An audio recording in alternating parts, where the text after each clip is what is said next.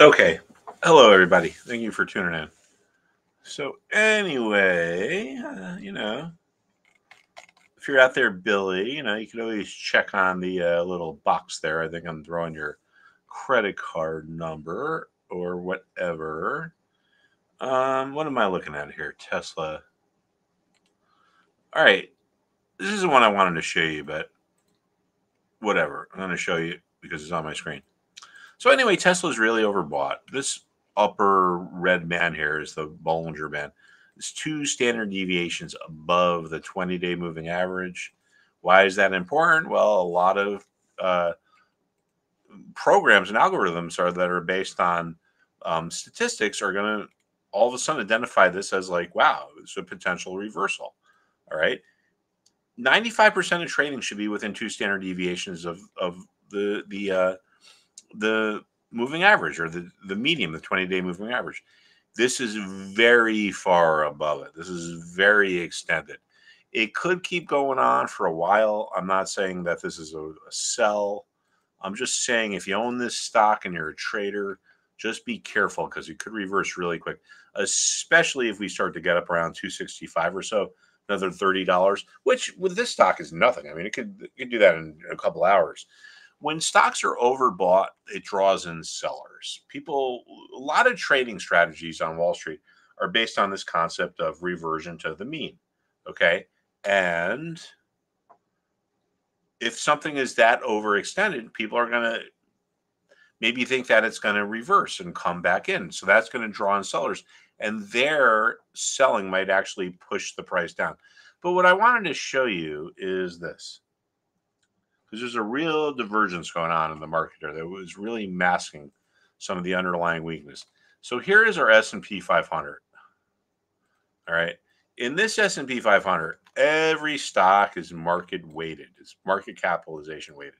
So the bigger stocks like Apple or Microsoft have way more influence than whatever the 495th stock is in the S&P 500. And I would assume no one knows that, even if for a trivia question.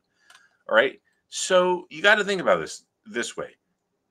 The S&P 500 is 500 stocks. There are 3 or 4 that make up 20% of it. So these 3 or 4 stocks could be doing really well, and a lot of the other part of the market can be going down. And that's what we have going on now.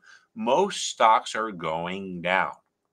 And this is bearish for the market. We hear like, oh, Tesla's up, blah, blah, blah, whatever, NASDAQ's making new highs.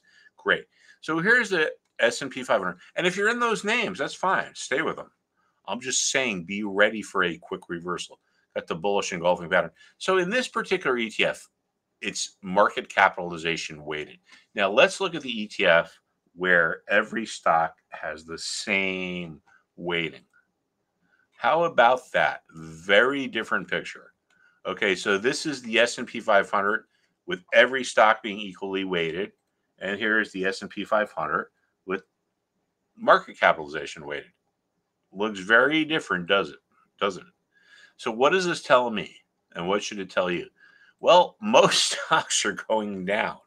It's a very thin market.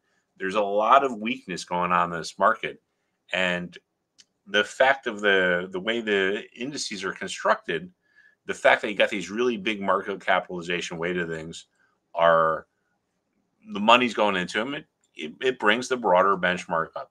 Now, if we look at the NASDAQ 100, we can see something kind of similar here. This is the NASDAQ 100. This is the NASDAQ 100 where every stock is equally weighted. Very different picture. Why do I bring this up? Okay, let's just take a little walk back through history here. And this is really kind of what I'm trying to get at.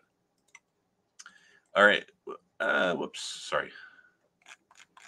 So the NASDAQ 100, where everything is equally weighted, okay, started to fall apart in November of the very end of 21, right?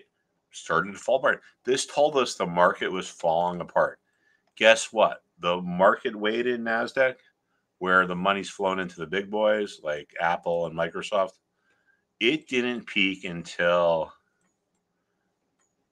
Oh, my goodness. In December, very late December. So what am I trying to say? I'm trying to say that most of the stocks in the NASDAQ 100 were falling apart. Maybe 80% of the stocks were going down. But the money's going into these stocks that dominate the indice, and they make the indice go higher.